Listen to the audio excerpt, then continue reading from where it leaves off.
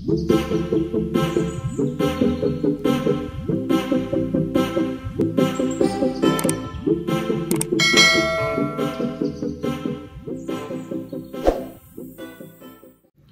guys, welcome back to my channel. If you're new here, please do subscribe down below, and if you've already subscribed, thank you so much. So in today's video, I am going to talk about my experience of taking a gap year and how I maneuvered my way around it. So I did my matric in 2020 and then I took my gap year in 2021. So what happened was I finished my matric and then I waited for my matric results and all that. Bear in mind that I applied in universities, but sadly the day that I received my results, I got emails from universities telling me that I didn't have space, like they didn't have space anymore. So I guess I'm not the only one who can say this, because most of us relate.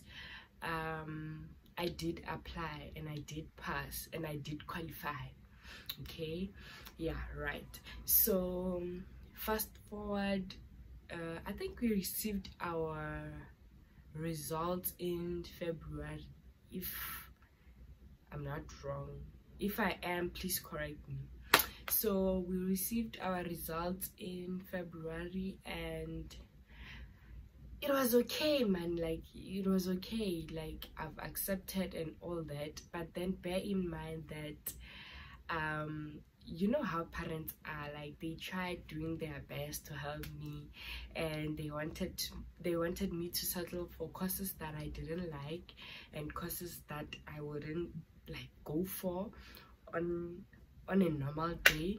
So I refused, because I was like, why should I go for something that I didn't want to do, and why should I go to do something that I feel like I am overqualified for, because I did well in my matric. So I just decided to stay. My mom was like, you know how moms are, like she was calling people, like trying to get me space, and I was like, Mom, chill, like I have decided to take a gap year because I don't want to do something that I didn't initially plan to do. So yeah, I think after a while she realized that I was not interested in any of the efforts she was trying to make. So she accepted and she just stopped. Okay, fine, that happened, that passed, right? Okay, so in March, so it's January, February, March, yeah. So in March, everything was cool, man. Like everything was cool. I didn't mind being at home. I was like, yo, thank you for the matric. Yeah, like everything was just cool. Like watching people wear school, like it was cool. Like it was really cool. And then March passed, April passed. Like I liked staying home in those months. Yeah. Okay, then it was May. Ow, May reality started to hit. May reality started to hit. You know, when you stay home, you watch TV every day. You watch it to that point that even when you're watching MTV Base or Channel O or whatever music channel or Trace, like you even know what song comes next. You even know you even know, you know the schedule, you already know by head. So it got to that point that TV now I'm bored. Like data now, like it was expensive for me, because like you're not getting any income or anything. You get money from your parents. Now I was fortunate enough because my mom gave me 500 rand every month, but I just feel like because I had other needs too, like I needed to buy things and all that, and I couldn't just buy data, like so yeah, it got to that point, and like that's when I started to reevaluate my life. Like I regretted not taking the decision to take any course like go university, just to go, and study something. Like I regretted it. Okay, fine. May passed, June, July, August. Okay, no, so August, that's when my mental health escalated. Like, if you didn't know, now I'm a person who, I think I suffer from depression sometimes. Like there's times that I'm in my lows, like yeah, but I don't think many people notice, but I do suffer from depression sometimes. Okay, right, that's not the story I'm telling. So yeah, so is it August? Guys, but anyways, I think it was around August or September. So that time, like like staying at home, I was in the verge of falling apart. I was falling apart, I was falling apart. Like I felt like Dilad and all that. So one day, when I was asleep, I think it was around 12-ish p.m. no AM, 12-ish AM or 1 AM, like Bishu, guys, Bishu.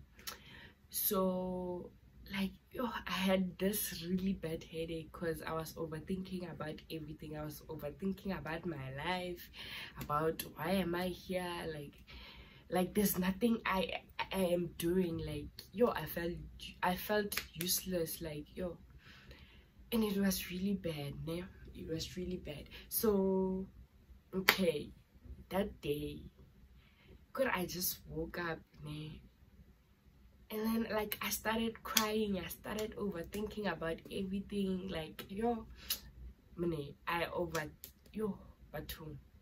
like it was bad that day.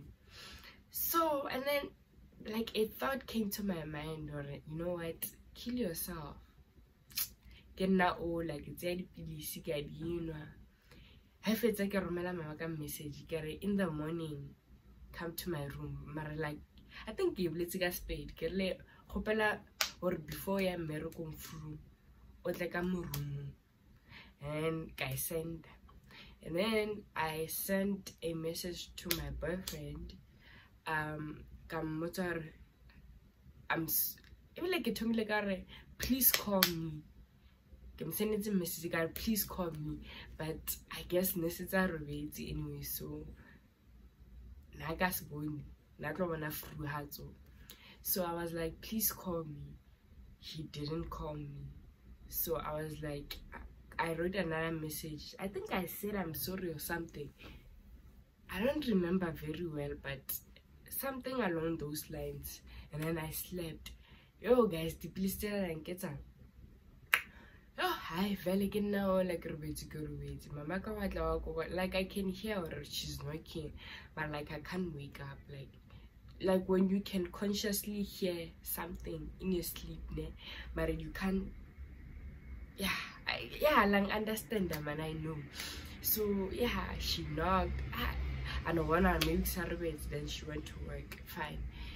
Okay, so after hours, at least I woke up. That's what I'm grateful for. I woke up. Okay, I woke up, and then like I decided to go to my boyfriend.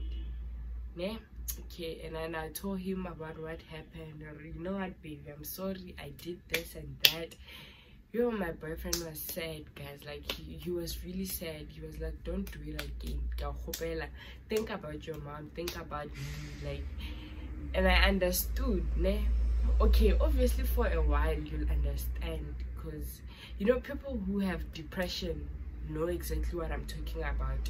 For a while you'll understand, Mara. The problem starts when you're alone and you are the only one feeling it, so you feel like some people don't get it, right? Okay, I vele yafita na go yafita, fine. And then it was September, so I was like, you know what, I feel like I'm not doing anything and I'm not trying hard enough. Let me just stand up and grind, go do my thing. And then I posted I think I posted, no, I didn't post. I posted in November. Yeah, but I think I posted something like hopela hore ko ba nyakang batho for mmereko ba nyakang di CV hopela lempotse, and people were like, yeah, we'll help you, we'll do that, fine. And then there was a friend of mine, Lerato, if you're watching, thank you so much. yeah, Lerato was very supportive, guys. I've never met someone so supportive, ne? Like, he was really supportive. I'm saying he because Kimshiman, guys. Yeah, Lerato was really supportive. Like, I'm bored, you know, yeah, things like that. Like, because I give up very fast, guys. Because there was a point where I would tell him, nah, this thing like he was like, no, kid, just can't give up and stuff like that. So I'm very grateful to have a friend like him. Okay, fine. September, I distributed my CVs, fine. I got no, not September, ne? Yeah, I distributed my CVs, fine. It went quiet. And then one thing I have to highlight, because my boyfriend, like, I'm really grateful to date someone like him. I would tell him, baby, I wanna go. I remember when I wanted to take my CV, go Blue Hills, he was like, no, baby, it's fine, I'll take you there. And guys, he didn't mind, Shem. He didn't mind. Like, he was very supportive. He was like, baby, nah, I'm gonna support you in everything you do. And I'm very grateful for that. Very grateful. Okay, fine. Enough about that. So, okay. Kadisa the CV, Kadisa, it went quiet, and then it was okay. From September, it was October. In October, I got not an SMS. I think I got a call from PEP. They were telling me to come to the interview. Fine, I went to the interview, did the interview, and I guessed I passed it.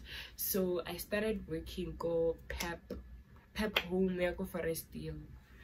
If you're from Oliven, you know Forest Hill. So I started working there. Things were great, yeah. And then, like, I had to leave the job because of circumstances that I can't mention. So yeah, I left the job, and then I decided to go somewhere. So when I came back from where I was, luckily I got another job, go Pick and Pay Blue Hills. Okay, so at Pick and Pay Blue Hills, I worked from December the 1st to January. Was it January or February? Yeah, I think the first week, from December to February, the first week, yeah, I worked there. Reason being, why I left on February is because of school, ne? Like, I had to prepare my things, yeah, you know, stuff like that. Okay, fine.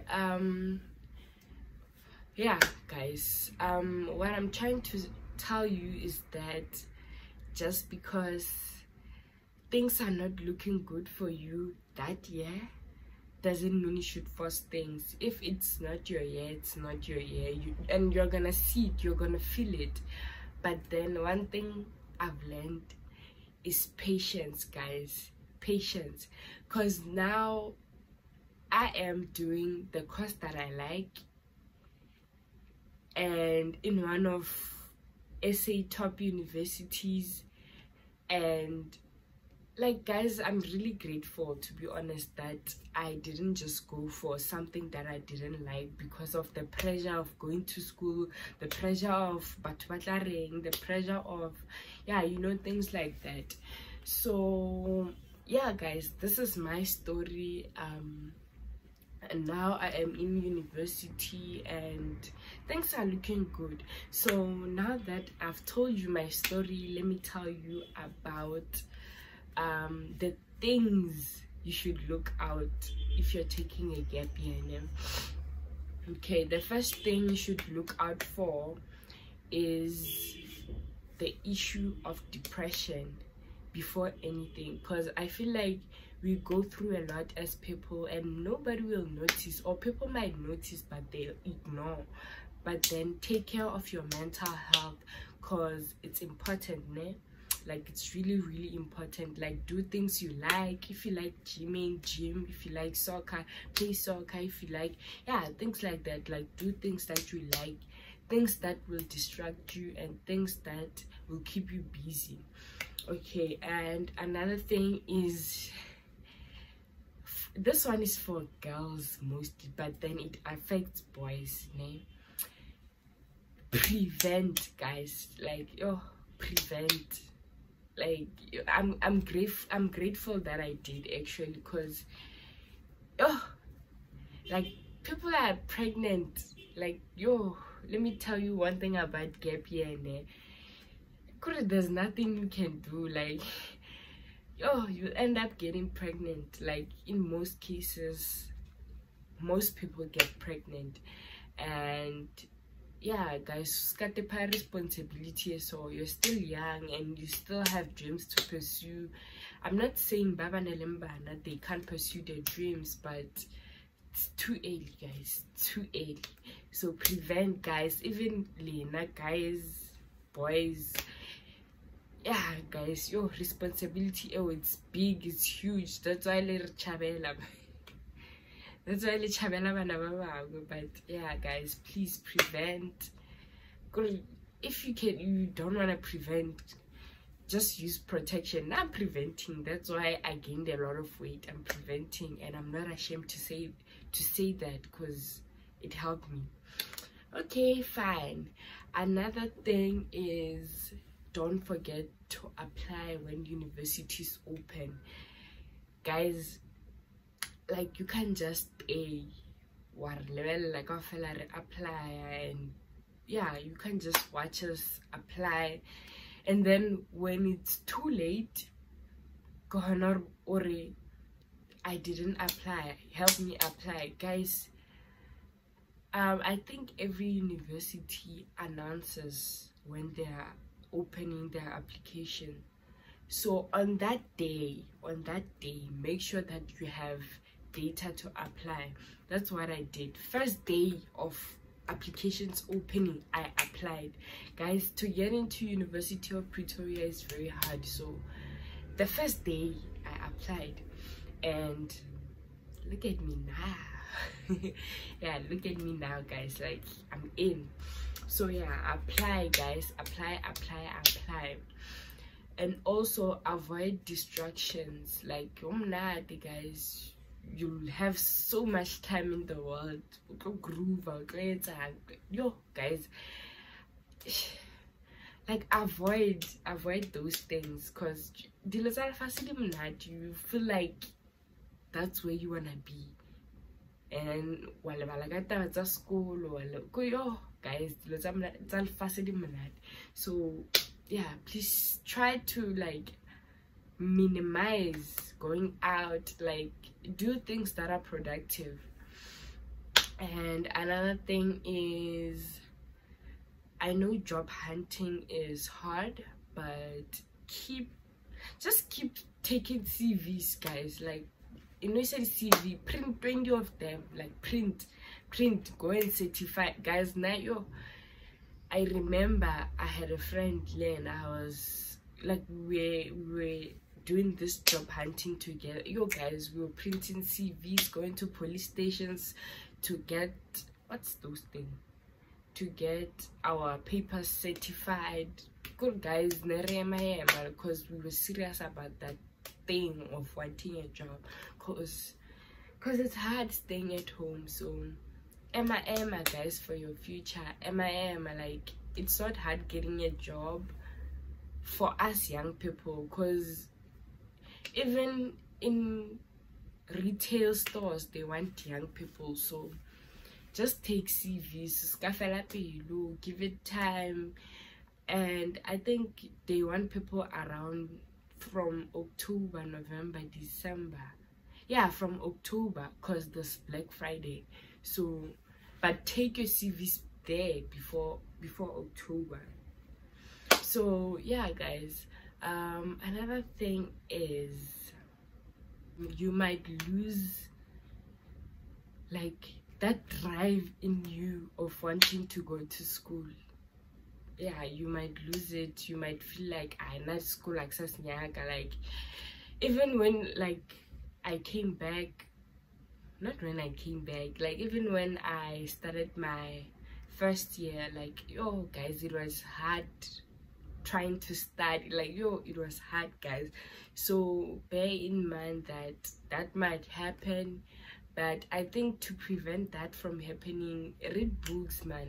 Like, I think you should read, like, keep your mind busy so that it won't be difficult for you to, like, yeah, blend in with the studying in university. So yeah, try that. And another thing is, people might not understand like where you're coming from, your decision to take a gap year, or why you're home. Like, people will judge you and look at you funny because you're at home. They think maybe she failed matric. Like, it's okay. Like, it's really okay. Like, I feel like people shouldn't have a say in your life. Like, it's okay. Whatever you think, it's your problem, né? So yeah, avoid such things, avoid such people. Yeah, please for my sake, avoid those people, because yeah, people will always talk, and they'll talk trash to validate whatever they validate, because you know, some people have beeps because some people don't like us personally. So yeah, they'll talk guys, so be ready for that. Okay, now so let me tell you about the good thing of taking a gap year. I think taking a gap year will help you evaluate and re-evaluate what you want in life and what you want to do, where you want to be, and how you're gonna do it. Because I feel like it made me like be aware of so many things. Like, guys, now I was never the person who took like applying seriously. Well, I did apply, but I would apply after days and days and days. I think that's why maybe during my matric year during my matric year they told me that they don't have space. So taking a gap year made me realize how important that was. That's why the first day applications open, I was there. So yeah guys, it opened my eyes, and I know most people who took a gap year, it did open their eyes, because I just feel like you'll never ever take a gap year after taking the last one. Because like, yo guys, gap year is very painful. Gap year, you feel like you're not going anywhere and your peers are doing things, and you feel like your life stopped. That's how painful it is. So yeah, it made me realize a lot of things. I lost a lot of friends. Yeah, things happened, and I'm really grateful that I took it actually, because it helped me grow like mentally and physically. So yeah guys, I guess this is the end of my video. Please don't forget to like, comment, and subscribe. Thank you for watching.